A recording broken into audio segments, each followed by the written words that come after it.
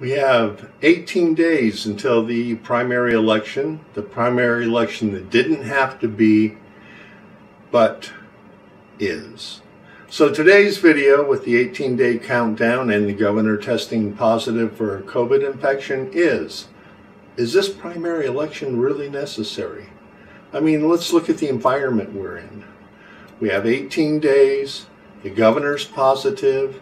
A number of schools have been shut down already, just a week or so into the school year because students are testing positive. We have the hospitals readjusting their patient visiting policies because of the increasing numbers of people coming down with COVID infections. Last week, I think we had 52 people coming down with an infection, one in ICU. Businesses are being impacted as customers and employees are testing positive for the COVID infection. And last month in July, Senators Jim Moylan and Therese Terlahi put forward a bipartisan bill to protect the lives of the citizens of Guam while at the same time strengthening democracy. With Bill 375 to cancel the primary election in view of the fact there's hardly any real contest, senators were basically asked a question. Do you think the lives of the people of Guam are more important than party politics? Let's hear how they voted. Madam Clerk, roll call, please. Senator Castro. Senator Castro, nay. Senator Lee. Senator Lee, nay. Senator Marsh-Titano. Aye. Senator Marsh-Titano, nay. Senator Moylan. Aye. Senator Moylan, aye. Senator Munya. Senator Munya, nay. Speaker Munya Barnes. Aye. Speaker Munya Barnes, nay. Vice Speaker Nelson. Vice Speaker Nelson, excused. Senator Perez. Senator Perez, nay. Senator Ragel. Senator Ragel, nay. Senator San Augustine. No. Senator San Augustine, nay. Senator Shelton. Aye. Senator Shelton, nay. Senator Taitagui. Aye. Senator Taitagui, aye. Senator Pito Terlahi. Senator Pito Terlahi, nay.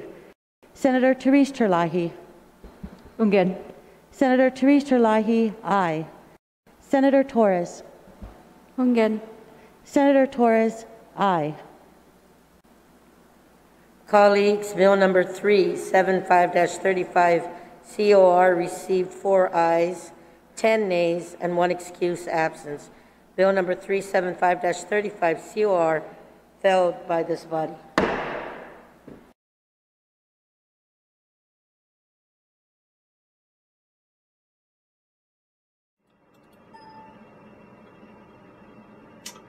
Right now, the existing crew of politicians has brought Guam to the brink of the financial cliff, even before the COVID infection hit.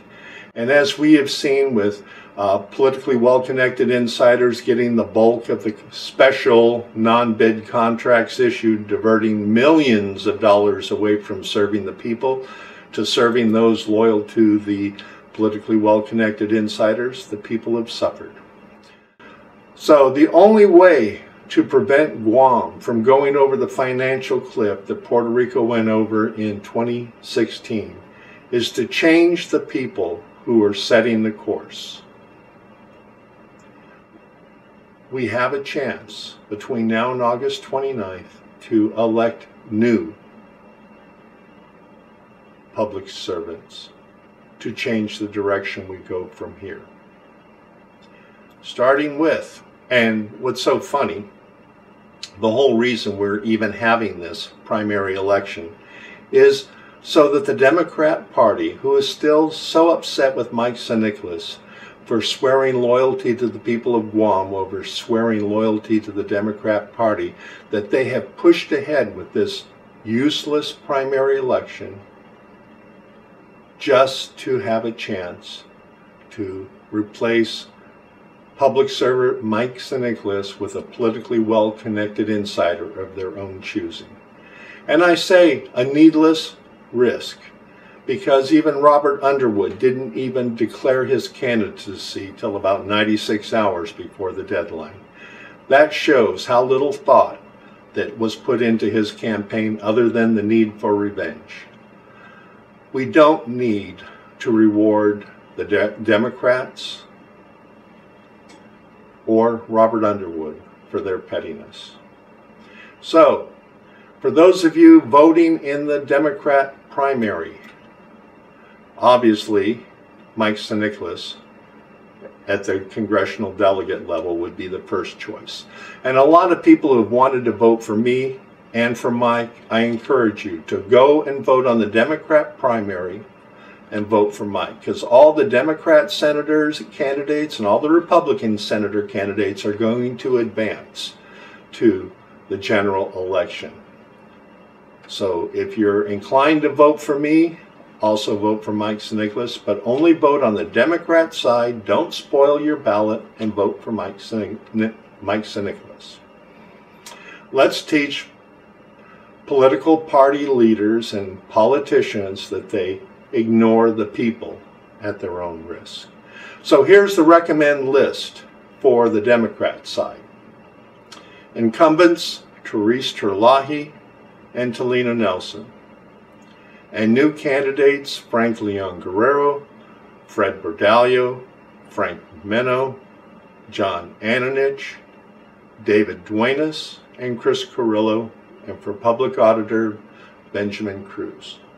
This list will most likely change before the general election, but for the primary election, we want to vote for two incumbents, Therese and Talina, and all the new Democrats to teach incumbent party politicians a lesson. On the Republican side, there are three incumbents that will go on to the general, but we need to support them anyway. So those of us who are voting on the Republican side, vote for James Moylan, Hello Tidegui, Mary Camacho Torres, and new candidates, Dominic Hernandez, and of course me, Joaquin V. Leon-Guerrero, also known as Ken Leon-Guerrero, Vince Borja, Don Equaline, Michelle Armenta, Sandra Regis Sayal, and J.I. Cruz. The only returning senator that I recommend we vote for is Frank Blas, because he did not vote for the pay raises. Tony Atta and Chris Duenas, who both fought for the pay raises, and Joanne Brown, who was a beneficiary of the pay raises and testified to keep them in place. Those three have already proven they're more loyal to themselves and politically well-connected insiders than they are the people of Guam. They will advance to the general. I can't stop that, and neither can you. But we can not vote for them and put them down at the bottom so that they too learn that you ignore serving the people at your own risk. And I'm encouraging everybody to follow the example of all the politicians, including Robert Underwood, who have called and made appointments to vote safely at the Guam Election Commission offices. Because by voting at the Guam Election Commission offices, you can call 477-9791 and make an appointment so that when you get there, you're in and out with minimal risk in a matter of 15 to 20 minutes. There's also drive-up curbs voting for senior citizens and people with disabilities. But take the lesson from the politicians who decided to put your life, your grandparents' life, your parents' life, your children's life, or people with chronic illnesses, put their lives at risk. And do what they do, not as they say. Because they're telling you to go vote in the primary on the 29th, but they themselves are all voting in the by appointment at the Guam Election Commission. I encourage you to do the same. The life you save may belong to your grandparents, your parents, your children, or family members who have chronic diseases like cancer, heart disease, high blood pressure, or diabetes. I'm Ken Leon-Guerrero, Joaquin Leon-Guerrero, number 4 on the Republican ballot, and I'm encouraging you to call today and vote. And together we will change the direction this island is taking and prevent our government from going over the financial cliff close behind Puerto Rico.